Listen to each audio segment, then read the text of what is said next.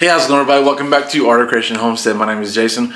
We're in the kitchen this morning, and it's that time of year we have a bunch of eggs. Eggs are all over the place, and so we are looking for great ways to use the eggs. And honestly, one of the best ways to use the eggs is in a Dutch baby. So Angela Kay's got a beautiful blueberry Dutch baby recipe for you. So let's take it over to her so she can show you how to get it done, okay? Now you want to start by preheating your oven to 375 degrees. You want to put 2 tablespoons of unsalted butter, and this is probably about a 9.5-inch glass pie plate. You can also use a 9-inch skillet. Either one will work. I usually just choose to use a pie plate.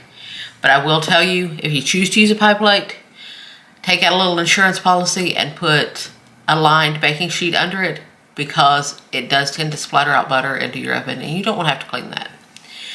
So, set that to the side briefly.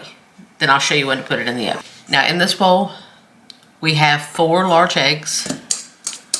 Very beautiful eggs. You're poking them. And you want to poke the yolks so that they beat up better. And you want to get that nice and whipped up. I'm using my little half-moon whisk. To me, that works best. If you don't have the arm strength to do it, use an immersion blender or a blender. Because it is a little bit of an arm workout. Now once you get all those bubbles on top, I'm going to add 3 tablespoons of sugar.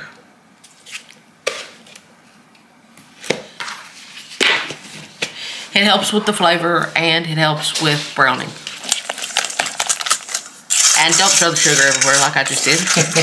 Kind of mix it in a little first before you start whipping again. Do as I say, not as I do. Now whip it really good.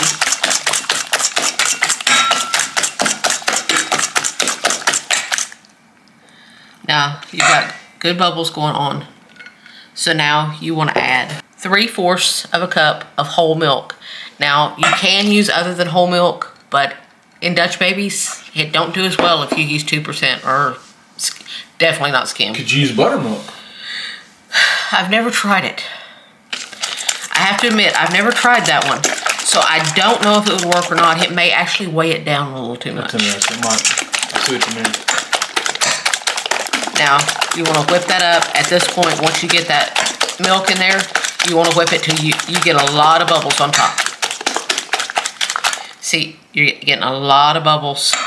So now, I'm going to add, roughly measured, of course, 1 teaspoon. Half a gallon of vanilla. 1 teaspoon of vanilla extract, which is probably a little more than 1, but I never measure vanilla. Well, I don't want to lie. I did measure vanilla in the sour cream pound cake because it took a tablespoon. So, that's a lot of vanilla. Now, we also have 1 tablespoon of unsalted butter that I have melted and let cool just a little bit. Now, you want to drizzle it in while you're beating.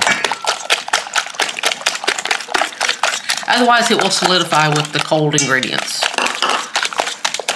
But if you put it in while you're beating, then it won't.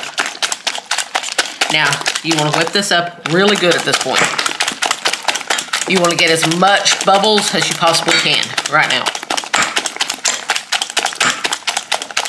Now, at this point, you want to put your pie plate or your skillet in your 375-degree preheated oven to start melting this butter.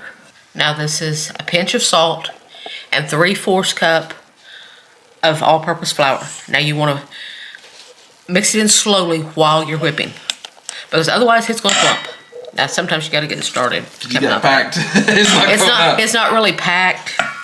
It's it's just settled basically. I see. Because packed would be the wrong measurement. No, it would be too much flour. You're right. But if you just dump it in and then whisk it, instead of whisking it while you're dumping it, you're going to end up with clumps of flour. Clumps. That you will not be able to beat out no matter how much you whisk it. Now at this point, while your butter is melting, you want to whip this sucker hard. You want to get as much air back into it as you can, because that flour deflated it a lot. So you want to get as much air back into it as you possibly can. Now, you see all those bubbles, that's all air. So now you want to leave it, and see, you can see more bubbles actually rising.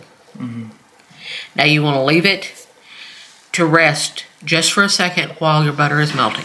Now we've got this out of the oven. As you can see, the butter is nicely melted. Normally I'll pour this in the oven, but for filming purposes, I'm not doing that. Now you want to come back over here and you want to give this a really good whip again because it's settled a lot. So you want to get that air back in that's settled out. But it does need that little tiny bit of a rest because you have whipped it pretty hard. And there is a little gluten in there too, right? Yes. So it may help the gluten settle and rest. Yes. And now, see, you can see the bubbles are coming back up from the bottom the same way that they did before. Now, we are going to go ahead and pour our batter in. Try to pour it in the middle, because if not, it will inhibit rise on the sides. And it will look very wonky. Although, this one is not going to rise as much as a typical Dutch baby, because the blueberries are going to kind of weight it down. So don't expect it to get huge, like a typical Dutch baby will. Now, here, I've got a heaping 3/4 of a cup of frozen blueberries. You can use fresh or frozen, but if you use frozen, make sure that they stay frozen.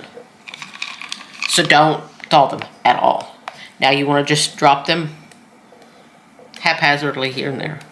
Just make sure that everybody gets some blueberry love. And don't throw them on the pan. Now you want to put this back in your 375-degree preheated oven until it's nice and puffed and golden brown. I'll show you what it looks like when we're there. Now look at this beautiful Dutch baby. Gorgeous. That was in there for about 40 minutes. Now it's going to start deflating, obviously, as you see in front of you, but it's going to be wonderful. Just going to slice it up right here, however many portions you want it, and maybe put a little maple syrup on there and enjoy.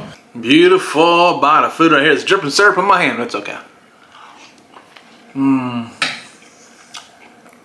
Perfect.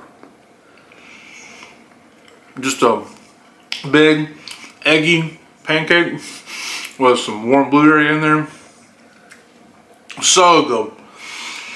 That's an amazing, amazing Dutch baby. I think Angela Kate, honestly, might be the best one with fruit in it you've ever done. Being real. It's so good. And again, because there's blueberries in it, you don't want to put a ton of syrup on it. Okay, you do want some, without a doubt. But you don't want to put a ton of syrup on it because it'll just overpower the blueberries and just make you a big mess. You don't want that. You want to enjoy those delicious blueberries, especially these, because we went to the farm and picked them ourselves.